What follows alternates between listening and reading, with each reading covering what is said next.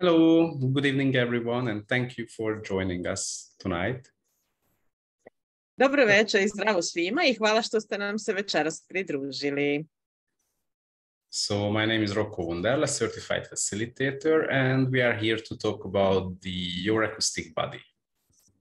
Moje ime je Rocco, njegovo ime je Rocco Wunderle i on je sertifikovani voditelj u Akustičnu i danas smo se okupili da bismo pričali na temu Tvoje akustično telo.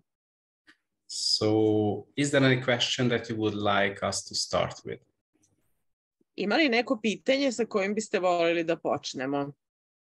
This is like an invitation. If you have a question, you can raise your hand and unmute yourself, and then we can talk live. Dakle, ovo je pozivnica za vas koji imate pitanja. Možete podići ruku, otkopčati svoj mikrofon, uključiti svoj mikrofon, postaviti pitanje uživo. Pa izvolite, ako neko želi, ja ću prevesti. So hopefully everyone has a beautiful summer and vacation time and you all enjoy your time.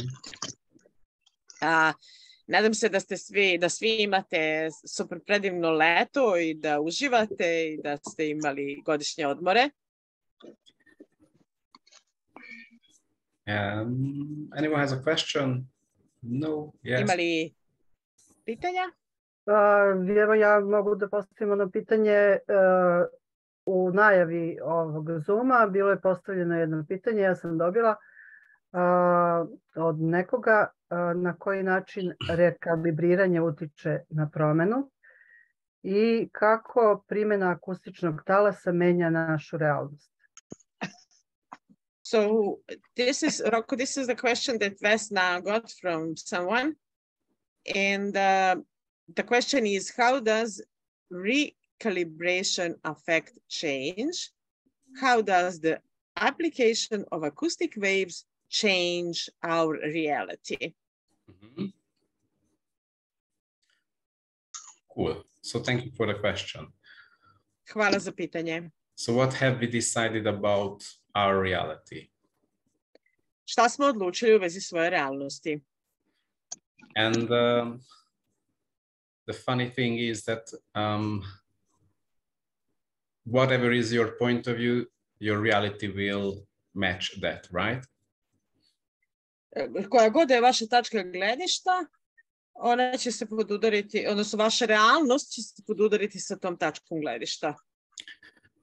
So it's like we continuously have like a prism in front of our eyes, what we see through the whole world. Mi kao da imamo jednu prizmu ispred svojih očiju, kroz koju gledamo na čitav svet. And so what would it take to change all of this? Šta je potrebno, šta je moguće da se sve to promeni? Because even that thing that is in front of our eyes, this is something that we choose to be there. Čak i ta stvar koja je ispred naših očiju, mi smo odabrali da budemo tu. So for example, how many points of view do we have in each and every moment? Koliko tačaka gledišta imamo u svakom trenutku? And we can keep clearing the points of view. Mi možemo non stop da čistimo tačke gledišta. But at the same time, many of the points of view are also logged into the body. U isto vrijeme, mnoge tačke gledišta su zaključane u telo. And anything that is logged into the body generates a vibration. A sve što je zaključano u telo generiše vibraciju. And it's sort of like a bit hard to have sort of like the devil sitting on your shoulder and keep telling you the bad things, your points of view. Da, to je kao da vam onaj đavolak sedi na ramenu i da vam non stop šapuće neke tačke gledišta. Stalno vam dobacuje za stolom. So this generates the space that we are functioning from. I to generiše prostor iz koga mi funkcionišemo. So all the points of view we have and all of these implants logged into the body. I sve tačke gledišta koje imamo i sve implante koji su zaključani u telo. And so what would it take to change our space or change the thing that we are functioning from? I šta je sve moguće i potrebno da promenimo taj prostor iz koga mi funkcionišemo? And when we talk about the acoustic wave, that's, in other words, that's the nature of the infinite being. Kad govorimo o akustičnom talasu, to je priroda beskonačnog bića. And when we start to sort of like work with that or allowing ourselves to function from the acoustic wave, then it allows us to function as the infinite beings we are. Kada dopustimo sebi da funkcionišemo iz prostora akustičnog talasa, mi tada funkcionišemo kao beskonačno biće koje jesmo. So, for example, using or applying the acoustic wave is about to change the space that we are functioning from. Dakle, odgovor sad na pitanje, znači jeste da kada mi to koristimo, mi u stvari, znači taj akustični talas, znači primjena akustičnog talasa podrazumeva da mi počinjemo da funkcionišemo iz tog prostora akustičnog talasa. Znači to postane to naše stanje iz kog funkcionišemo, ok? For example, as we have points of view, it generates a polarity. Kad imamo tačku gledišta, to generiše polaritet. And anything that matches that polarity sort of like joins our reality or shows up in our reality. I sve što je podudarno sa tom tačkom gledišta pojavljuje se u našoj realnosti. So, and when we start to use the acoustic wave, it's like totally changing the space we are functioning from. I kad počnemo da koristimo akustični talas, to je potpuna promjena prostora iz kog funkcionišemo. So we have this as a treatment for the body and for the being. To imamo kao tretman za telo i za biće. Because we as a being, we are like 24/7 together with our body. Dakle, mi kao biće smo 24 sata od 7 dana mi zajedno sa telom. Znači, biće i telo su non stop zajedno. So by running these processes, the acoustic wave processes on the body, that starts to allow it, the body as well, to function from the being who we are. Znači, kada primenimo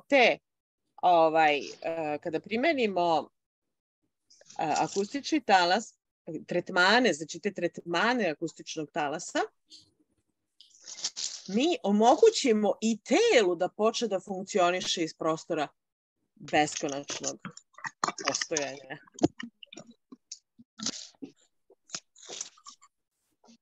Because the good thing is that the body has the capacity to pick up the nature of the being we are.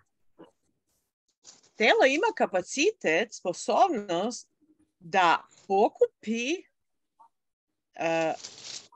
od bića u stvari ono što biće jeste. Znači da pokupi. To pick up what? To pick up the nature of the being we are. Yes. Znači ima sposobnost da preuzme prirodu bića koje jesi. Telo, znači preuzima prirodu bića koje jesi. Ok.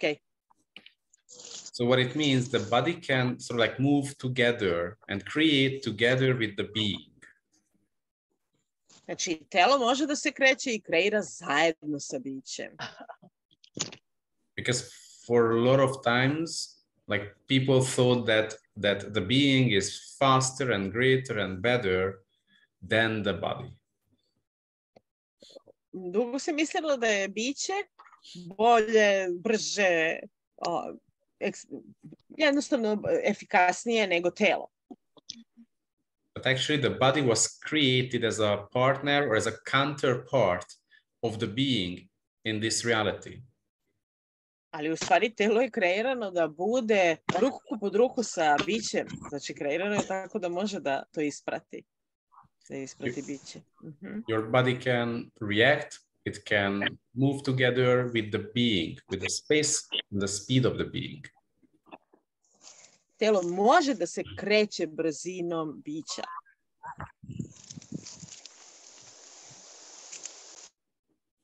Cool. Who has a question, or is that clear? Da li neko ima pitanje i da li je jasno ovo što je izlagao sada?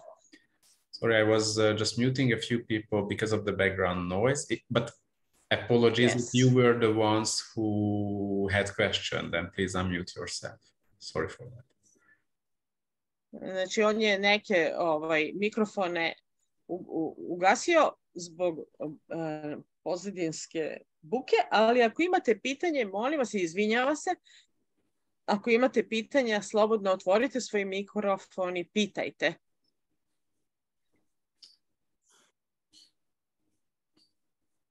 Evo recimo ja da pitam, kako se to, na koji način se povezuje biće sa nama? I koje je biće? Je li to naše sopstveno biće sa nama ili je to uopšteno povezivanje sa okolinom oko nas? Miro, da li je to, znači, da li je pitanje, znači, vi kažete, biće se povezuje sa nama, ko smo mi? Sa nama, kad kažete, na šta mislite? Da, ta energija, to u principu, kako se to povezuje, na koji način? Aha. What is the way that being connecting with us, she said. But then I asked, who are us? But then what is the question way is how? How what? How they connect. Who? The body or the being? Being and we. But we are the being. Each of us. We are the being. Mi smo bića. Mi smo, svako od nas je biće. Znači, like, so maybe we have a point of view that there is me, myself, and my body, and my upper self or higher self or my infinite being. Možda imamo viđenje da mi, kao mi, i naše telo, i naše više ja. But actually, you are the infinite being yourself. There is no separate part. Ti si beskonačno biće koje jesi. Nema tu delova kao nešto sad što uglavnom se kaže, jel? And you have a capacity to change the space that you are functioning from in each and every moment. Imaš kapacitet da promeniš prostor iz koga funkcionišeš u svakom trenutku. It may sound difficult, but like in one moment you are very, very conscious and present, and 5 minutes later you can be, confused and not that conscious. Znači u ovom trenutku može se desiti da budeš potpuno prisutna, svesna i sve, a onda u narednih 5 minuta da ne budeš tako više svesna i da, okay.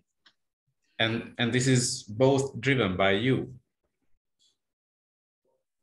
A jedno i drugo, ti si ta koja to vozi.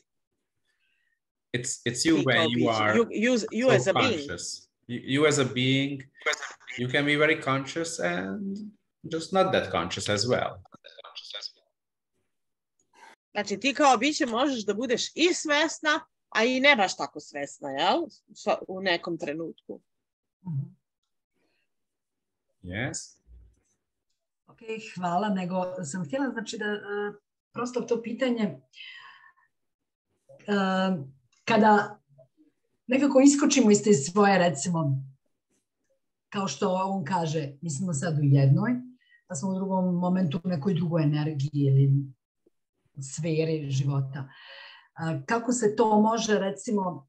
Okay.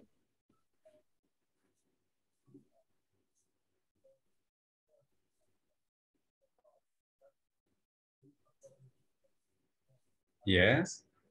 Oops. No, I'm here. Audio is here still. Cool. I hope it will be. You can hear me, yes? Yes, yes, we can hear you. So, Miro, ajde ponovite pitanje, molim vas. Recimo... I just asked to repeat the question. Okay. Mi, znači, u principu se povezujemo sa sobom, je li tako? Mi smo takva bića gdje se povezujemo. Da, već smo povezani. Da. Ali šta je poenta, recimo? Ako iskučimo iz jednog sada stanja, dobro, da recimo se ponovo vratimo u to stanje, možemo ga prepoznamo i na koji način se vraćamo recimo u to neko, ako smo recimo iz nekog lošeg stanja, iz dobrog stanja upali u loše, kako da se vratimo u to? Okay, so we can be in different states of consciousness, of mind, and then the question is, if we are in a good mood, in a good state, and if we go out from that state, how can we get back into that good state of us, of our being? Okay. You know, it's a muscle that you have to build, like keep building. To je mišić koji mora da vežbaš, da ga gradiš vremenom.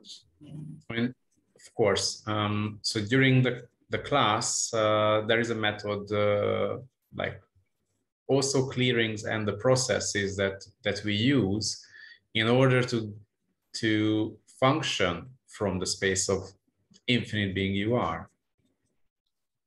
Dakle, na tečaju mi imamo, da kažem, alat za to kako da dođemo, znači kako da dođemo u to stanje i da to održavamo. Da bismo funkcionisali iz prostora beskonačnog bića. Znači, to se, kao što je rekao na početku, vežba. Mišić koji se razvija. And part of this process is about sort of like, what is the good word for that? It's like getting rid of the polarity of this reality that keeps you stuck in this reality's points of view. Znači, deo tog procesa je da brišemo polaritete koji nas drže zaglavljeni u ovoj realnosti. And we use that for the body as well, not just for the being. I mi to koristimo ne samo za biće, nego i za telo, taj proces. And we also work with the acoustic wave of you, which is like unique for each of us. I radimo sa akustičnim talasom vas, lično, jer je za svakog od nas taj akustični talas jedinstven.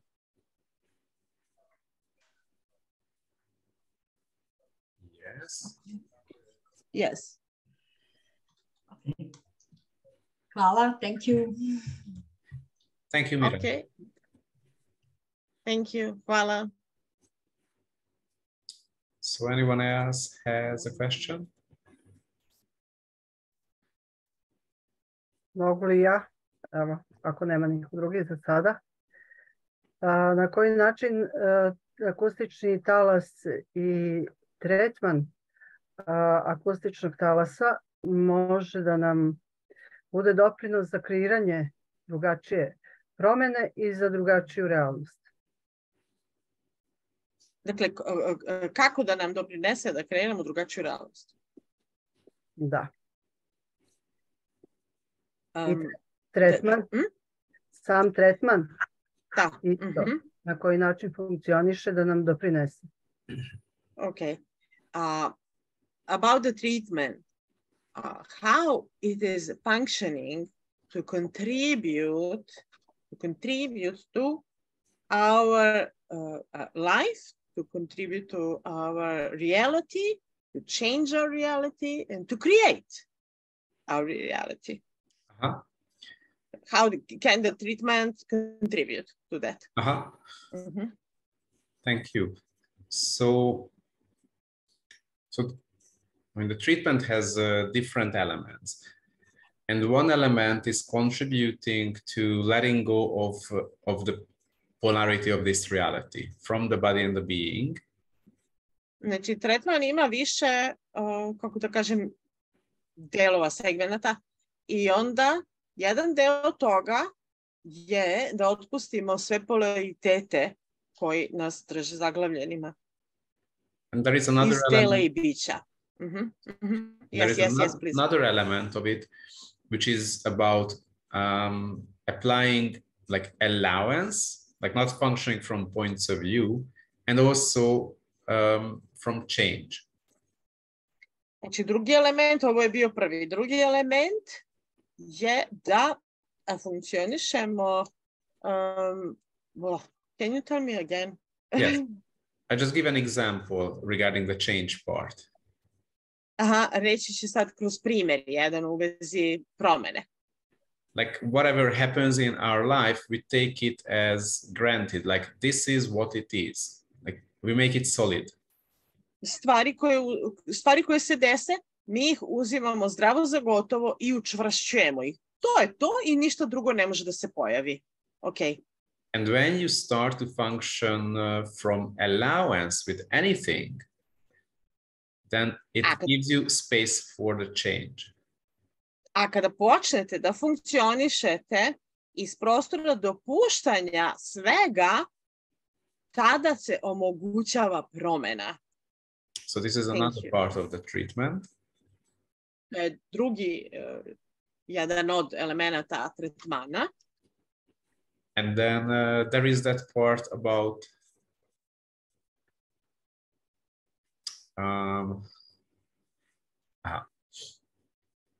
sort of like it's about the space, like changing the space. A treći element tog tretmana je promjena prostora, menjanje prostora. So the importance of that is like, can you see the possibility that something would ever change, or you are sort of like afraid that things will never change? Ok, da li imaš viziju da će se nekad nešto promeniti ili imaš strah da se nikad ništa neće promeniti? Like, let's say we say in general, there are certain things which are 100% sure not going to change. Ima neke stvari koje su 100% sigurne da se neće promeniti. Like there are certain kind of illnesses on the planet and we say, oh, these are terminal illnesses. Na primjer, neke bolesti na planeti se smatraju terminalnim bolestima i tu se nikad neće promeniti. In other words, you say it's impossible to cure these illnesses or to change the state of the body. Znači, drugim rečima, mi kažemo nije moguće da se ove bolesti izleče i nije moguće da se promeni stanje tela. And actually, we were using these treatments on the body in a different way.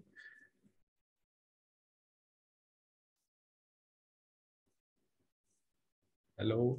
I onda koristimo ove tretmane na telu na drugačiji način. For example, asking for the acoustic wave of a certain organ and giving a treatment with that. Znači, tražimo da se pokrene akustični talas nekog organa i dajemo tretman na to. Because the acoustic wave is like a blueprint.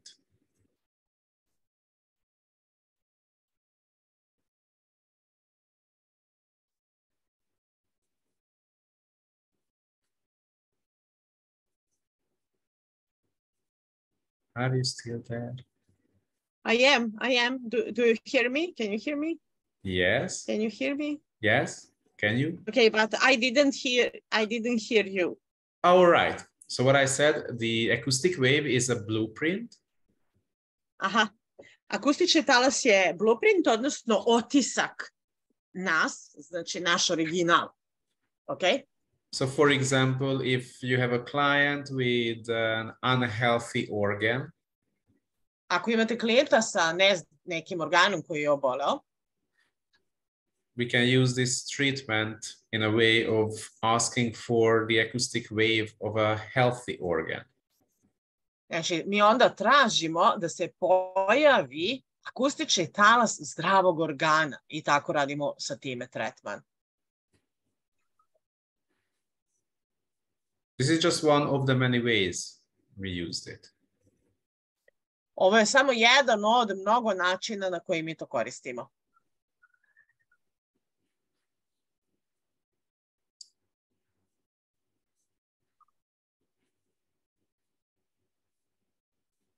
Okay. Yes. Okay, so which direction we should go from here? Kom pravcu da idemo sada dalje? So there are people who Ajde, ljudi, like slobodno to... pitajte. I said just to ask questions. What do they want to know? Anything, sve možete da pitate. Vesna, yes, please. Da. Da li to znači da možemo da koristimo i pozivamo akustični talas, iako ne znamo određenu tačku gledišta? Kako misliš ne znamo određenu tačku gledišta? Pa nismo je svesni. Nemamo, nismo je svesni. Kao imamo, ali u stvari nismo svesni, je li to? Jeste, nismo je svesni, Okay. da. I dok ne olakšamo tačku gledišta, da dopustimo promenu, da li će se promena dogoditi korišćenjem akustičnog talasa? Ok. Hvala ti, dobro pitanje. Dakle, yes, if we have, so about, for example, one organ, and then if we have some points of view that we don't know that we have some points of view about it, but if we apply your acoustical body on that organ, is it going to change? Although we don't know what is our point of view about it. Is it clear what I'm asking? Yeah. One part of the class is talking about what is allowance, because this is a very basic question, and it really contributes to the people to have clarity about what is it. Znači, jedan deo tečaja mi govorimo o tome šta je dopuštanje. To je jedan vrlo bazičan i važan deo tečaja, šta je stvarno dopuštanje i da dobijemo potpunu jasnoću u vezi toga. Okay? So it's not just the importance of allowance, but also what does it mean to function from allowance. Ne samo što je dopuštanje je važno, nego da znamo kako da funkcionišemo iz prostora dopuštanja. Like functioning from question and being the space. Funkcionisanje iz prostora pitanja i bivanje prostora. And also there is another method during the class, it's called the contribution process. A također postoji još jedan metod u okviru tečaja, u okviru seminara. What is the name of that? Contribution process. Contribution process, yes. Da, i postoji znači taj deo koji se odnosi na proces doprinosa, znači doprinos kao deo procesa. And also there is another part which is functioning from the kingdom of we.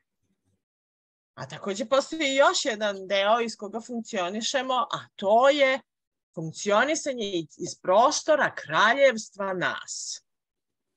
And what it really allows, if you put together all these information and processes and details, ono što se stvarno dopušta kada sve ove procese i detalje sklopimo i primenimo, so it's all about to step up as the infinite being you are. To vodi tome da iskoračite kao beskonačno biće koje jeste. Because like oftentimes people think that they are not enough. They are just alone. They are not enough for a change. Često ljudi misle da oni nisu dovoljni, dovoljno dobri, dovoljni za promenu. Oni nisu dovoljni. Either they need someone who would lead them. Ili im treba neko ko će da ih vodi kroz to. Or simply they just don't think they have the power to create a change. Ili misle da nemaju dovoljno moći da kreiraju promenu. And with these processes, it allows you to function from communion with the whole universe. A kroz ove procese omogućava nam se da funkcionišemo u zajedništvu sa čitavim univerzumom. What it means, you have access to all the energy, all the information, all the consciousness. To znači da imate pristup svim energijama, svoj svesnosti, svim resursima, svim informacijama. Okay. And you are this energy of contribution that has the power to change anything. I vi jeste ta energija doprinosa koja ima moć da promeni bilo šta i sve. Yeah. Yes. Yes. Without stress. Can it help us with stress, like reduce stress or something? And to let go all the content that you don't need, actually? Da li može da doprinese redukciji stresa i da se otpusti sav sadržaj koji nam ne treba? So, you know, like stress is a certain kind of intensity that we are unwilling to pick up or unwilling to receive. Stres je određeni intenzitet, kaže Roko, koji nismo voljni da pokupimo, primimo, da primimo, da. Okay.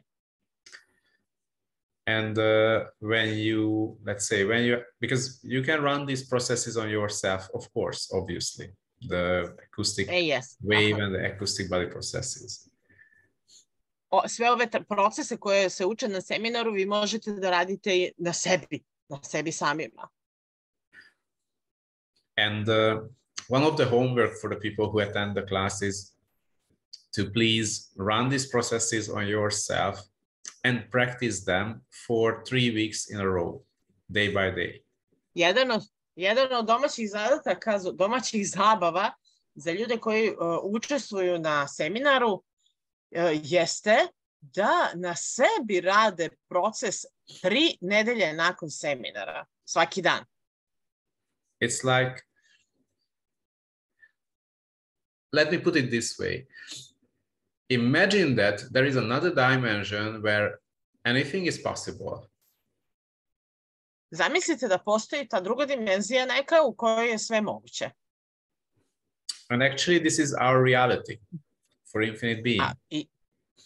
I to jeste naša realnost, naša stvarnost beskonačnog bića. And as every day you use these processes on yourself, you start to see it as your reality.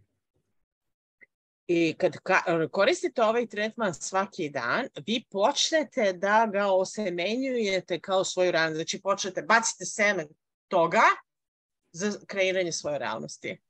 And it's not like, let's say, it's not like hypnotizing you that this is your reality. A to ne znači da se hipnotizirate, da je to sad odjednom vaša realnost. But it's rather about step by step recognizing and expanding your space. Ali to je korak po korak prepoznavanje i ekspanzija vašeg prostora. Expanding your space is not just about that you see more possibilities. Is not about. It's not just. It's not just. It's not just širenje about. Širenje vašeg prostora nije samo o tome da imate više mogućnosti. But it's Ne radi se samo o tome da imate više mogućnosti. Yes, okay. But it's also about to have more clarity. Nego je i o tome da imate više jasnoće. It is also about to have more ease and more consciousness. I o tome da imate više lakoće i više svesnosti. And have access to more capacities and skills. I da imate pristup veštinama, znači većem kapacitetu veština.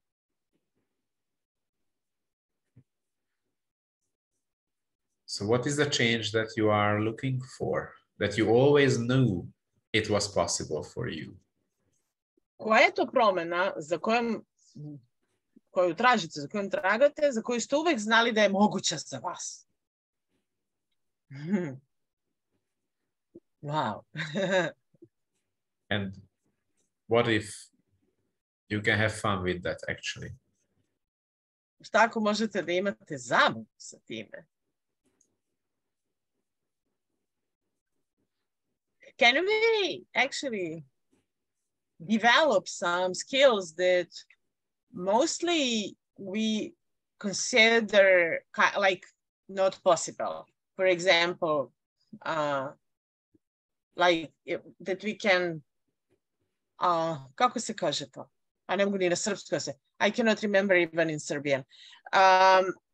To go from teleportation, for example.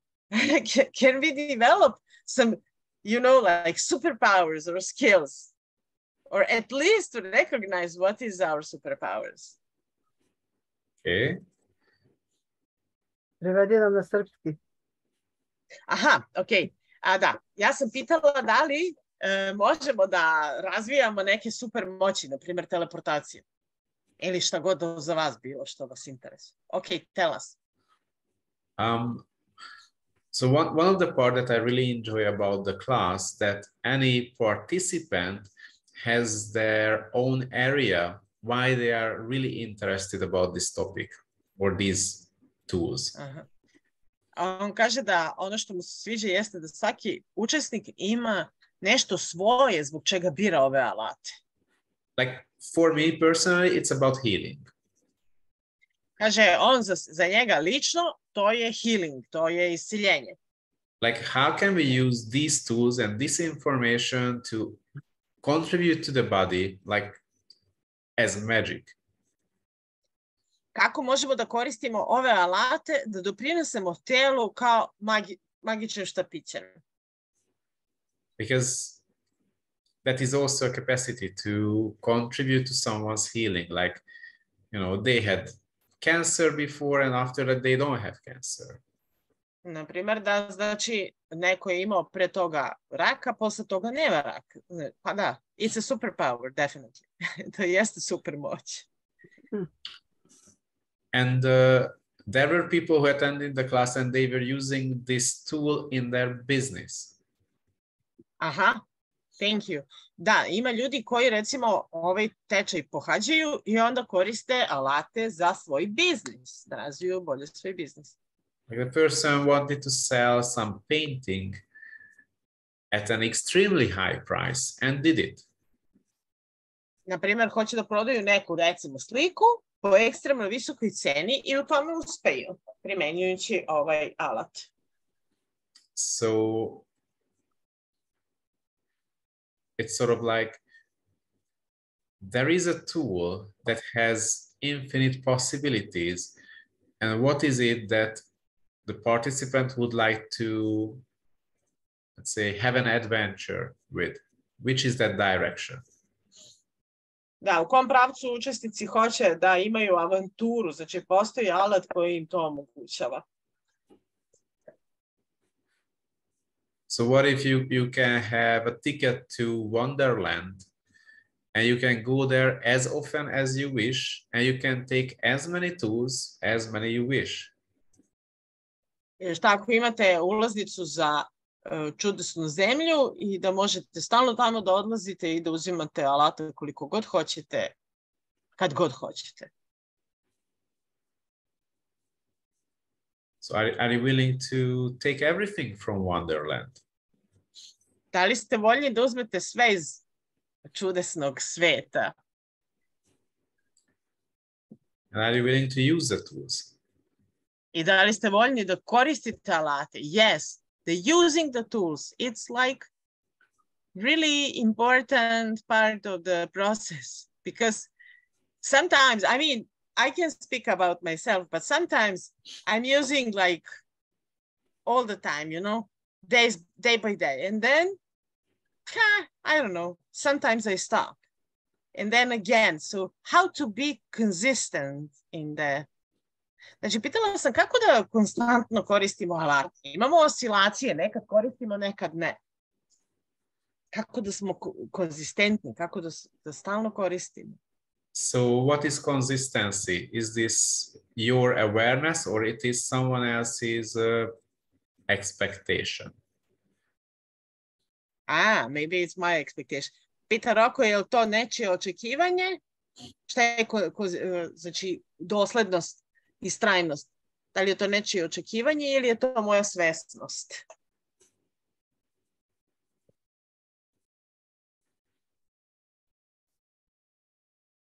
So what will it take to have fun and ease with the tools? Šta je sve moguće potrebno da imaš zabavu i lakoću sa alatima? Thank you. To me, being consistent, it's a word. And without, like, behind it, there is a different meaning for me and different meaning for anyone else. Že taj pojam istrajnost može da bude različit za svakog od nas. Znači kako mi doživljavamo taj pojam, kako ga objašnjavamo sebi. Okay? And for example, I can think of being consistent with something and at the same time I feel responsibility and heaviness as well. Ali, kaže, mogu da budem, na primjer, istrajan u vezi nečega, a u isto vrijeme da osjećam odgovornost i težinu u vezi toga. And so let's say we get rid of that part of it, which is makes it feeling heavy and like responsibility. And then what else is left there?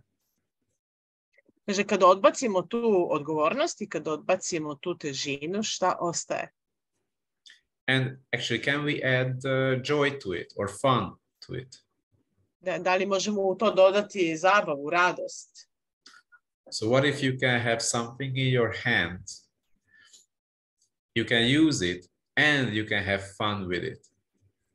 Znači, šta ako možete imati nešto u rukama što možete da koristite, a da u isto vrijeme vas to zabavlja? Da, yes, thank you. Yes. What else? Vesna? Ja bih pitala još koja to čarolija živi u nama, a nismo dopustili da se pokrene, da je biramo i evo da imamo lakoću i sa telom. Na kraju krajeva tu smo zbog tela, a da budemo svesni tog beskonačnog bića u svakom momentu. Šta je tvoje pitanje? What is the question? Is it like... Pitanje je upravo to, akustično telo, koji doprinos može da nam bude da živimo tu čaroliju koja živi u nama. So, your acoustical body, what can contribute to us so we start living that magic that we are, it's inside of us?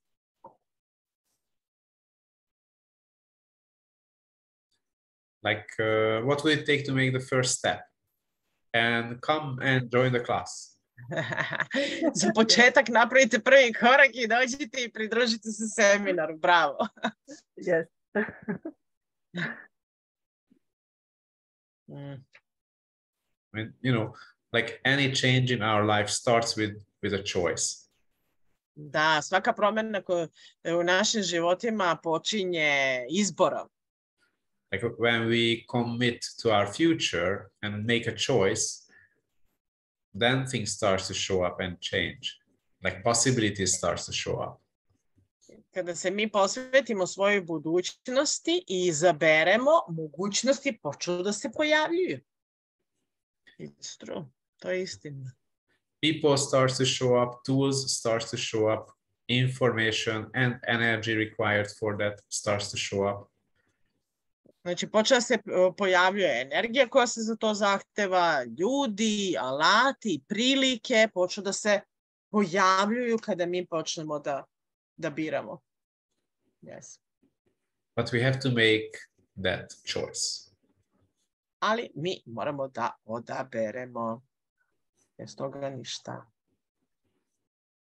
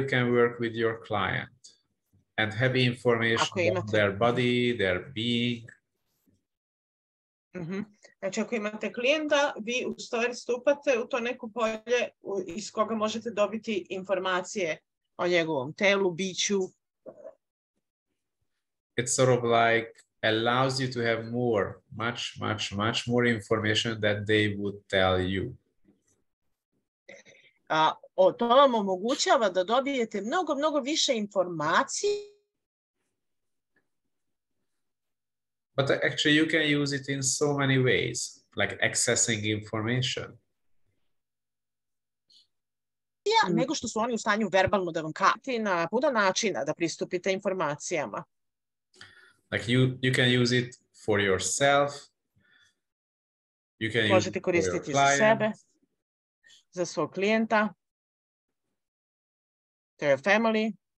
Yes. It's like Za familiju. information is the most valuable stuff in the world.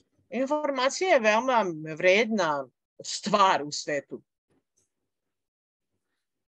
And having a capacity to access all the information, I think it's priceless.